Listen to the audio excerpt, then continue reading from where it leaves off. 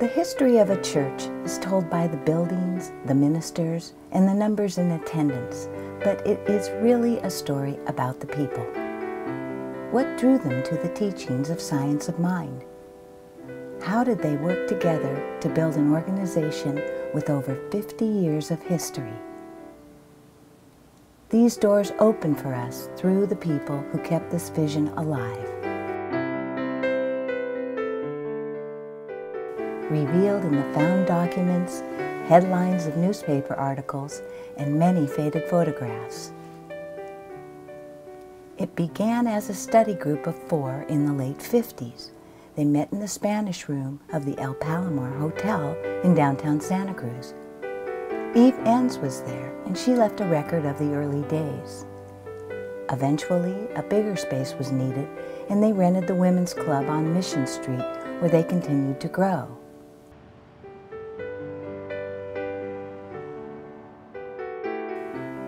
A building, what is now the Pacific Cultural Center, was then purchased, but attendance fell off with a series of unsuccessful ministers, and the building was lost. A core congregation of several women stayed together, and through their fundraising efforts, they managed a down payment on a small facility on Pennsylvania Avenue.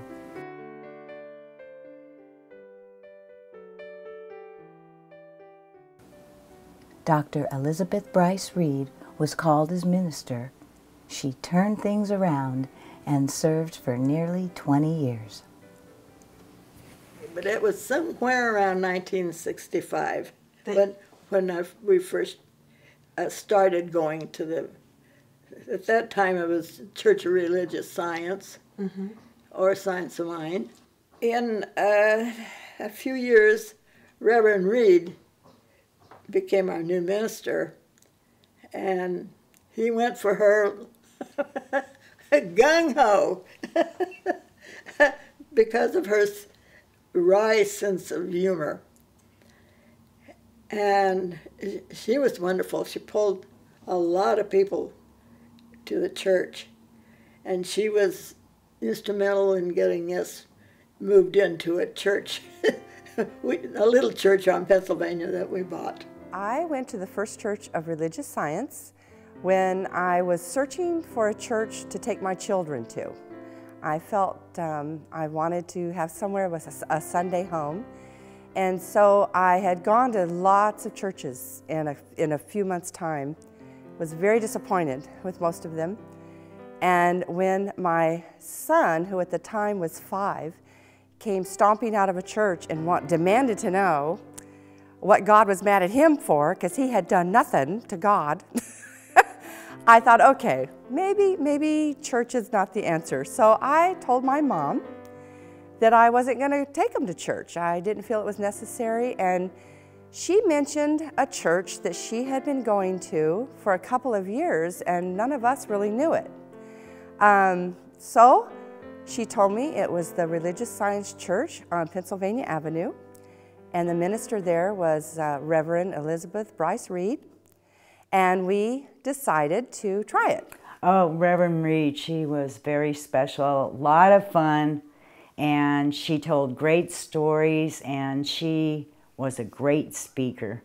She, when I first came to the church with my parents in July, they were singing Christmas carols, and my parents said, "What kind of church is this?" And she said, "Everybody says you should have the Christmas spirit throughout the year. Here we really do." And boy, they were really taken with that, and so was I. It was always an event to go to church. And I walked in there, and I cannot tell you how wonderful it was. People were laughing and clapping. I was dragged, kicking and screaming, to this church by a friend who was a business associate as well as a friend, who, while I was going through some personal stuff, kept saying to me, "You need to come with me to this little church and get a drink from the well of happiness or healing," whatever. And he did it so many times that I finally just said, "Okay, Don, get off my back, I'll come with you.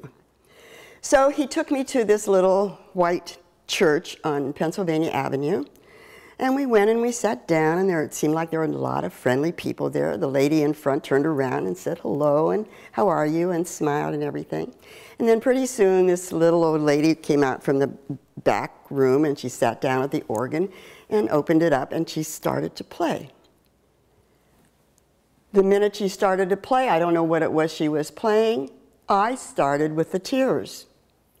And they kept going during the whole service. Dr. Reed came out, and she spoke only to me, no one else. And I felt like someone had taken what I thought religion should be all about, and here it was. Well, Reverend Reed was a very special lady, of course. She had a great sense of humor and could be excited over almost any subject that and make you interested in it. She talked well. She was very friendly. I don't think I ever heard of anybody that didn't get along with her. When I first came into a religious science church, I was totally taken aback by how relaxed and laughing and smiling everybody was. All of the churches that I had been attending, trying so hard to find just the right one for my children and I, and my husband, they were so somber and judgmental and just downright, you left there feeling much worse than you ever did walking in. So that was one thing about religious science. I skipped out of that place. I was like, woohoo! And it was wonderful. Reverend Elizabeth Bryce Reed was somebody that once you knew her, it was just very hard to ever want to hear anybody else. I mean, there are wonderful speakers out there, but she had such a great sense of humor. She could relate daily life and religious science and put it all together, and when you walked out the door, you had a plan for the week. Reverend Reed was the kind of person that I didn't expect to see in a pulpit. First of all, she was a woman, and that was something that I was not used to.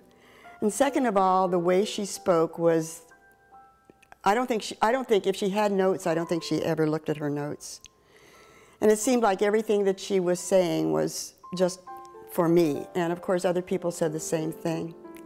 One of the things, there are two things that I remember from her that always brought a chuckle from the congregation. And one of those was, instead of saying, well, darn it anyway, or something like that, she would say, well, for crying in a bucket. I still use that expression. And she always ended her talks, her sermons, with, now think on these things, so that we would have been directed by her that when we left there, that wasn't the end of it, that we were to take home what it was that she had told us about and talked to us about and think about them. And I thought that was really great. I loved her to pieces. She was just so uplifting. You just really felt that the world was yours. And so she was a wonderful, wonderful minister. It was huge.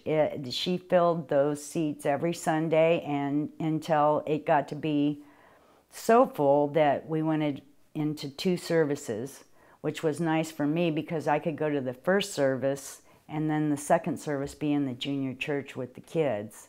They really learned to demonstrate things in their life too. They learned the steps, and they did some amazing demonstrations.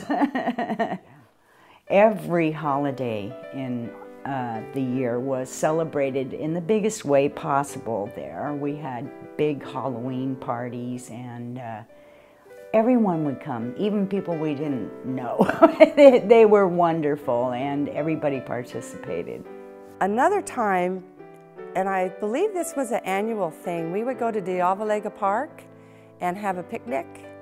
and just enjoy each other's company and play baseball and just all kinds of stuff to do, not just with the children, but the adults got very involved, and it was big potlucks, and I believe the church furnished, you know, hamburgers and hot dogs, and there was a lot of activity then.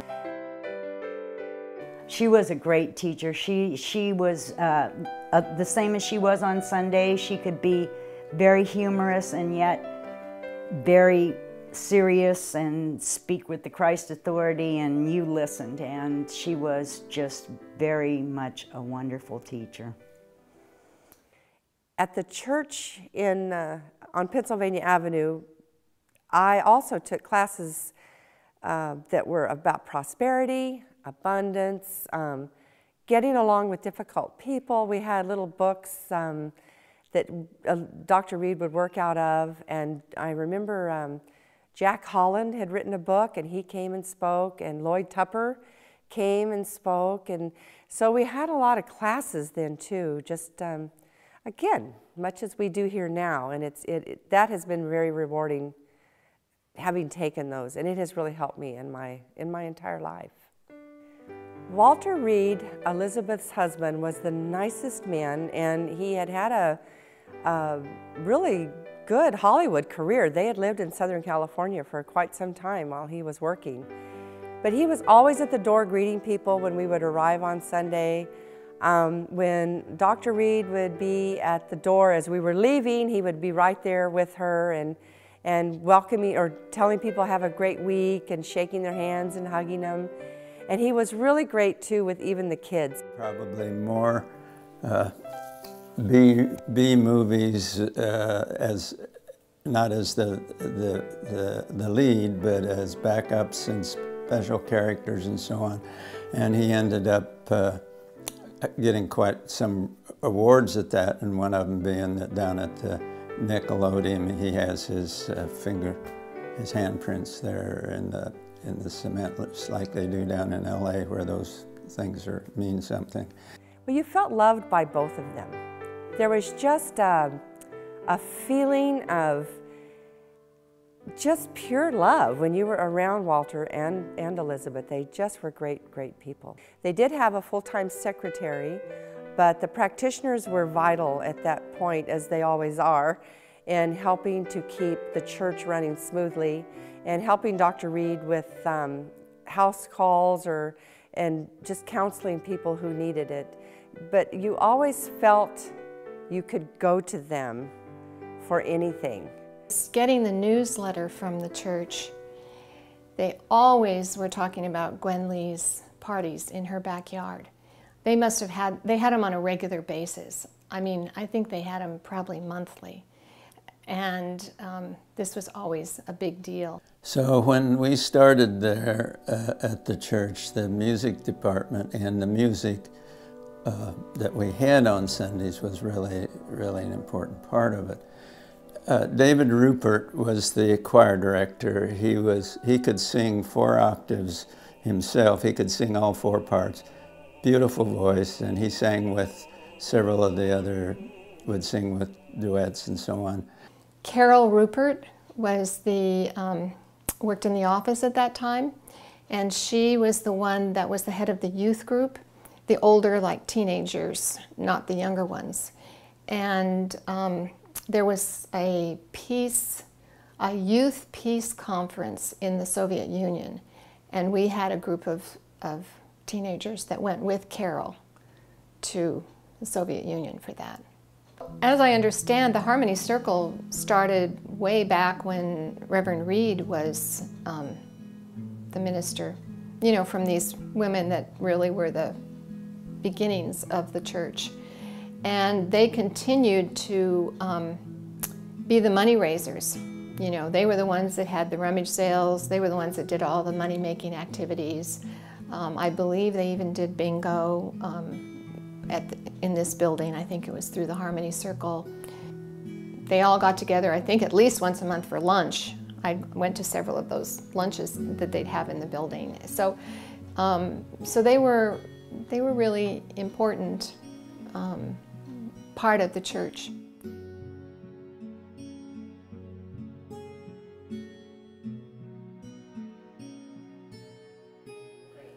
So Reverend Robert Jackson came somewhere about 1980 or so, and we had been going to the church, 3 or 4 years, I suspect, before that.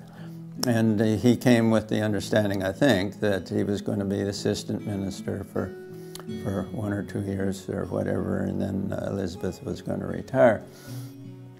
So I liked him as an assistant minister because I think one of his main strengths was his contact with people and working with them and doing workshops and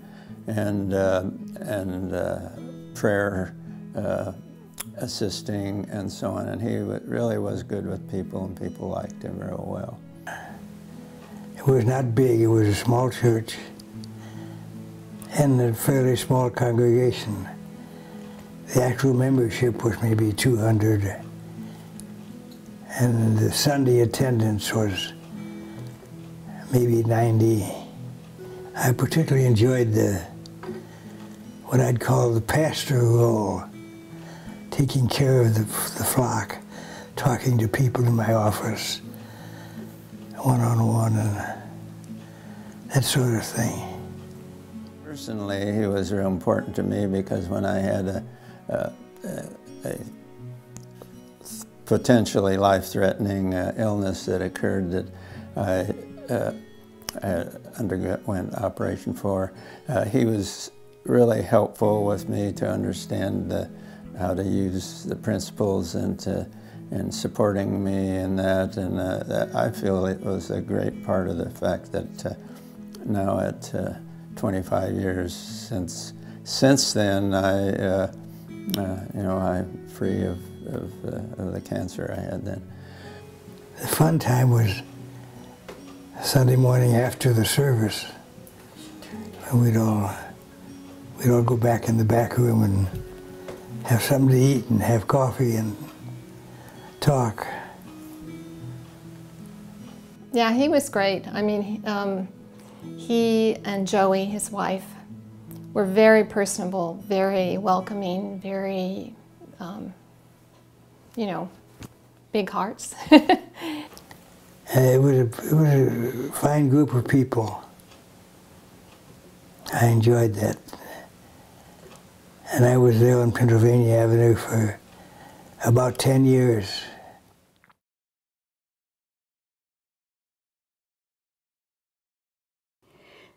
Mary Louise Ruffner, Reverend Ruffner, candidated after Bob Jackson, or before Bob Jackson retired. And he was after Reverend Reed. And everybody fell in love with her the minute she came. And it was, it was a slam dunk as far as I was concerned. She was humorous. She was to the point. She talked to you, she talked to me, she talked to the next person. Everybody had their own story, their own life, but she touched on it. She told stories and brought the teachings into a reality, very, very much the same as Dr. Reed did. It was about 1987, and there was a situation in my life where a very good friend knew I needed support and asked me to go to First Church of Religious Science on Pennsylvania Avenue. And about the first 5 or 6 weeks, the tears came so easily, and I almost sobbed. It was such a release, and I knew that I had come home spiritually. Mary Louise had a beautiful ability to speak with you, and you knew that you were the only one in the room. Her eyes, her body, her energy was with the person with whom she was speaking. And she spoke and she lived principle.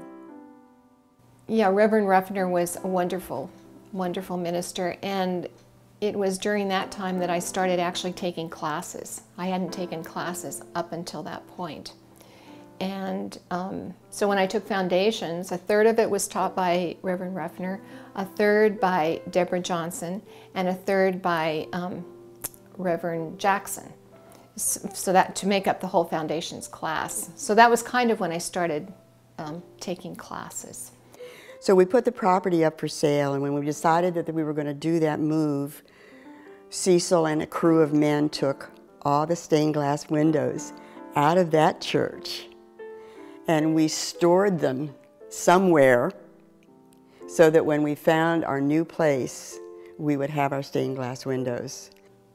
They were made by Cecil and Dorothy Brucey. And then we sold the property then, so we had nowhere to go, and we rented Pacific Cultural Center for a while, and then we found this property.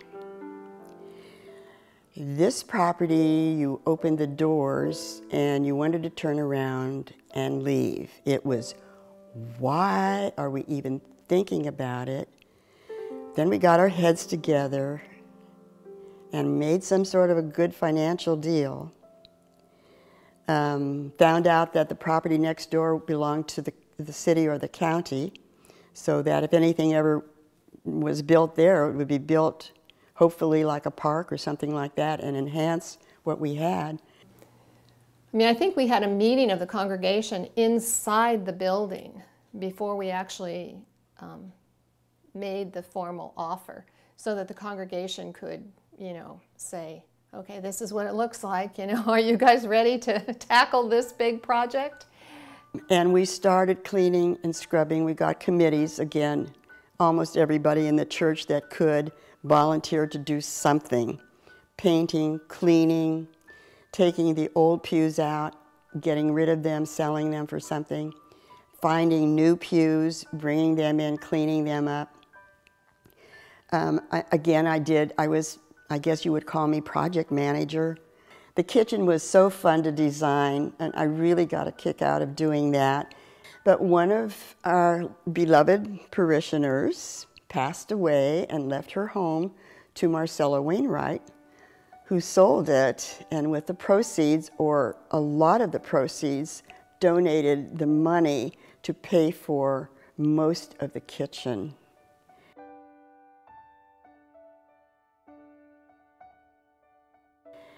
Getting a committee together to work here to clean this place up, thinking back on that, I get chills and goosebumps and tears, because it brought us together as a community once again.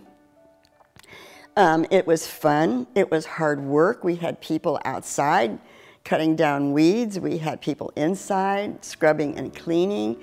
And there was an old house in the front of this building that was cleaned up so that the Harmony Circle ladies could go in there and fix lunch for us every single work day. Well, Eve was one of the founders of the church, and she loved this church as much as she loved her life, and it was her life. And one of the things that she wanted when we moved over here was to someday see a garden here, landscaping, beautiful flowers. And she loved to garden, and it was her wish that there someday be a meditation garden or just a garden dedicated to her. And I understand that there's even a plaque now, and she would be so thrilled, and she probably is thrilled, to know that that's there for her and that she'll always be remembered, always be remembered. What was it like when we finished all the interior decorations and all the refurbishing, and everything was like it was in the drawings that were made, and we came down the aisle the first Sunday?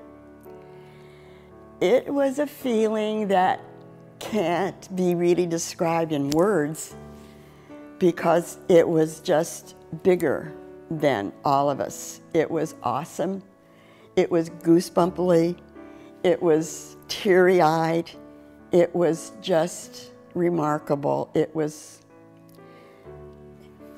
a manifestation. It was a demonstration of everything that we had put into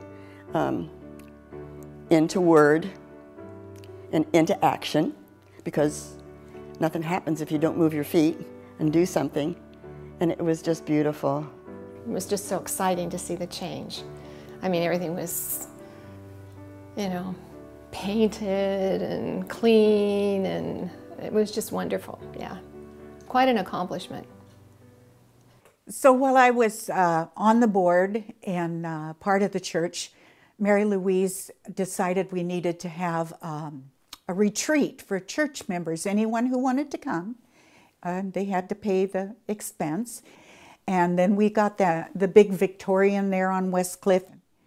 And I can't remember how many people we had there, but the house was full.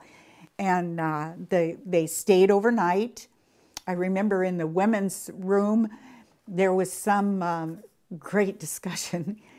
Who gets to shower in the morning and who gets to shower at night? and everybody was just sleeping in big dorm rooms. And then we had huge classrooms. It was really a fun time. I catered the event, so I missed some of the classroom stuff, but I got so much out of just being in that and doing that, being in service. The laws of science of mind work. Seeing how it worked in my life, taking me from someone who was terrified and not supporting herself to someone who bought her own home, had a great job, had a lot of friends, and that's the part of this church that I remember the best, the church and the friendships that I made here. And Mary Louise Ruffner was minister. She and I were really good friends. I recall her last sermon, and we were completely almost full. And I remember Reverend Ruffner saying, "Where have you all been?" And whereas it was glorious that everyone was there, it was a little sad that it had not been that full every Sunday. After Mary Louise left, we had practitioners who were our speakers, including Patrice, including Deborah Johnson, including people from different churches around. We had people from San Jose come over. Deborah Johnson was probably the most dynamic speaker that we had. Her background was speaking, diversity speaking, and she went all around the country as a speaker, so she knew how to speak. And she was in training to be, I think she was a practitioner. She was thinking about going further and going into the ministry, but she hadn't made up her mind yet. And when she spoke, our sanctuary was full, always full, standing room only.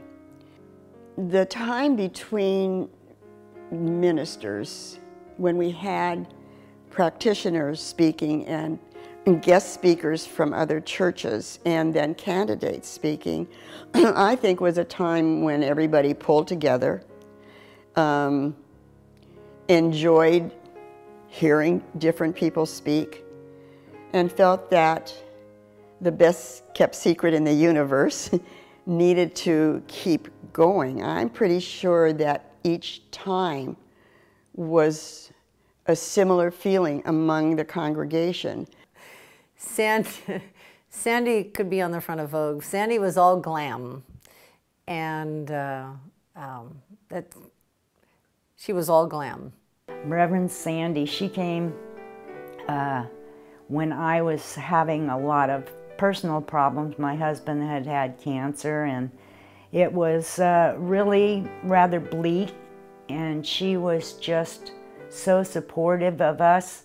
She would call me, she'd send me notes, and in December, she was leaving for Tahoe for a friend's wedding. She wasn't performing the ceremony, but she went on vacation, and my husband was really not doing well, and every day he'd say, "Is the minister back yet? Is the minister back yet?" He did not want to go until I had the support of her being here and available to help me. You know, he just, he really enjoyed her as much as I did. I don't know what I'd have done without her. I think with Reverend Sandy, she was a real wonderful, warm, hugging person. And, you know, there was that kind of cultural change. We got rid of most of the pews and put in the chairs. And that's the first time that we were able to really clear the chairs off the floor so that we could have some events. I think we had a dance there one time, which everybody was just like, oh my gosh, should we do this in the sanctuary? Well, Carol Carnes is probably one of my favorite people for giving us an inspiring and appropriate service. She's a really good speaker, a lot of energy, and she's got a good sense of humor too. What I remember about Carol is, one of the many memories, is her profound ability to speak principle, to put out science of mind philosophy. And I remember, I to this day would consider Reverend Carol Carnes one of the finest pulpit ministers I've ever heard. I would almost put her with a caliber with Reverend Michael Beckwith. She's excellent on the dais. You know, it's like we had just moved into the 21st century. So she was really into the 21st century, and we're going to be more modernized in our look, and everything is going to reflect that rather than way back, you know, when the church first started. So that's when she wanted to change the name to upgrade it a little bit, because we were called the First Church of Religious Science, and she wanted it to be more something that was more marketable. And so we had lots of names suggested, and we had a big meeting, and we voted on what name, and I can't even remember all the other names. We had other names, and we came up with the Center for Conscious Living. And, you know, and that was great. I mean, I thought that was a, you know, was a great move. She just changed the whole look of the platform. You know, she was the one that had them design that curved background with the words. I think she probably picked all the words that were on there. They also redid the foyer. That was all done during her time. You know, just to make it look more inviting, more up to date for people that came. During Carol Carnes' ministry, the exterior, the landscaping, the place was completely renovated outside, and that I give much gratitude to Dr. Dar Birch for heading that up, and everyone who came and gave service for that. In addition, the front door was painted red, and I recall that had to do with prosperity and abundance, and I have forever liked that. I thought that was a wonderful idea. And the garden happened during her time. I mean, that was just monumental, you know.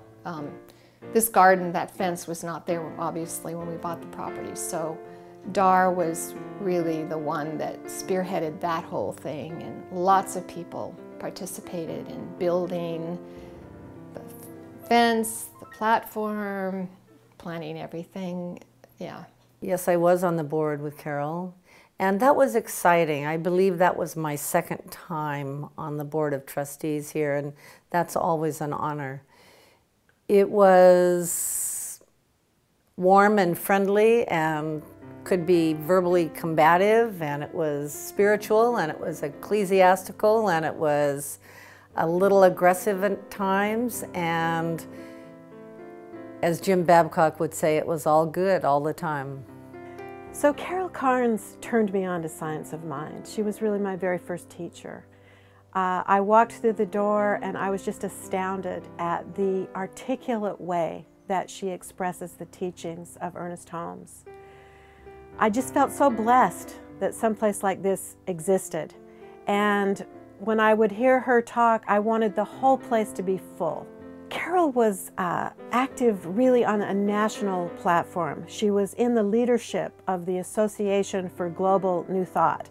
So she was meeting with Michael Beckwith, she was meeting with the Dalai Lama, she was going to all these important meetings, and she brought that sensibility to the center.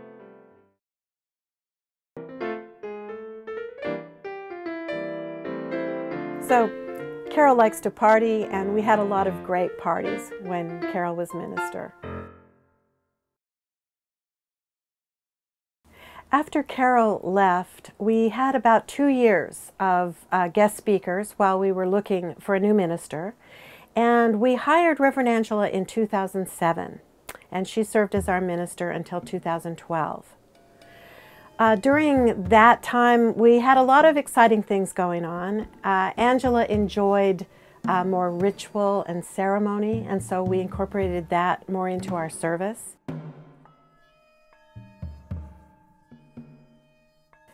Angela's husband, Sonny, was also a big part of the Sunday service. He did a lot of the music, and the music has always been really important to us at CSL.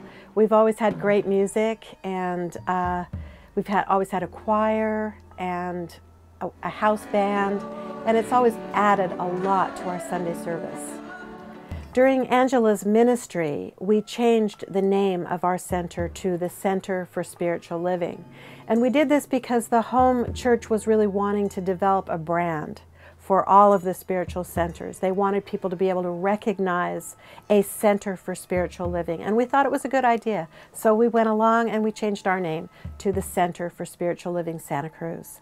The practitioners were a very cohesive group during that time, and we had the Spiritual Dinner Theater. I think we had probably 4 productions of Spiritual Dinner Theater. That was so good. With some help, you really have a fighting chance. Change direction, change direction. What you think creates the things that you will see. Choose the tin, choose the lead, you can have the golden thread. Speak your word and let your life be good to be. Change direction and you'll realize you're free. Wait a minute. Who's mastermind anyway? We're all masters of our own minds. So around the time that Angela left, we formed a group called the Movers and the Shakers. And the Movers and the Shakers was a group that was kind of a booster club to the center. It was kind of like what Harmony Circle had been in the old days, except we had everybody. Everybody was welcome. We have men and women in the Movers and Shakers. And it's really a group that sponsors events, that gets reports about what's happening at the church, that really supports the life of the church by raising money and by really getting communication throughout the center. So we've done a lot of great things. We've sponsored some wonderful events, some wonderful dinners that Rick has been the cook for. We've done spiritual cinema at the center we call it, and that's been a great event. The Movers and Shakers is just a group you can count on to support the activities of the center. So as a community, we're always moving forward, and whether we have a minister or not, we move forward. And these past few years, we've really made a lot of progress in terms of our electronic profile. We have a wonderful e-news that LB does, and people open it and they stay connected with the community. We have a great new website that's really user-friendly, that tells people all about us. And we also have a page on Facebook. So we're really with it, and we're reaching out to the community. We're helping people find us. I find it interesting to have different speakers all the time, especially since I did spend many years listening to one person. It's really different, but also kind of wonderful. You know, it's nice to know there are people that are going to be here all the time, even if they're not a minister. Practitioners are great too. Well, other churches tell you what to think. And we like to tell people how to think. I think there's a big difference there. Of course, you know, once you have science of mind, you never forget it. And I use it all the time. I take the magazine, and every night of the world I read the daily word, or whatever you call it. It's a comfort to me, and not only a comfort, but something I can, it upholds me all the time. And I don't think I could get that from any other church. Life is all about choices, and this teaching teaches that. There is no devil that made you do it. There is no God that's judging you. It's all about your choices and how you apply them in your life. And for that, I'm very, very grateful. This teaching has meant, not to my life, but this teaching has meant my life. It is what keeps me here. You know, I think it was sort of a catalyst for just my own personal development and spiritual development. And it has meant everything to me in my life. It has helped me with raising my children. I have a very good marriage, and I believe a lot of that is due to religious science principles being practiced in our home and to the best of our ability. It has just been my life, and it has gotten me through some really rough patches, a lot of anxiety issues I've had in my life, and just in dealing with life in general, even when I kind of just fall off the wagon, as they say, and I forget everything I've ever learned, something always brings me back to that center. I am here for the fellowship. I do all the reading at home. I've read all the recommended books that there are, and I can do that at home, and I still do, but I love to come here for the people, the connection, the tribe. And it's foremost in my life. One of the highlights of this center, I believe, is community. There is truly a liking and a joy when the groups in the social hall, for instance, after service are gathering. And generally this is a center that enjoys social. I think now we're actually getting more people to social events than we used to in the past. So that's very inspiring, and it will work well to assist in more community and benefit financially, of course, our center. It's an energy that says this, there is a place for this philosophy, for this energy, for this community that resonates with enough people that it will continue to have a place to do so. I am so very grateful this center is here, and I want to do everything I can to support it, financially, emotionally, whatever it takes to keep it going. This teaching fit like a velvet glove when I first came into it, and like many other people said that they felt like they had come home. But it gave me the tools to get through a single life without my kids and without a partner for all these years. And it's been, what, 40 some odd years. And I think I've done pretty well. I just feel like I've been very blessed to have known the ministers starting with Dr. Reed all the way through today. And they were all wonderful. And, you know, they all had their special talents.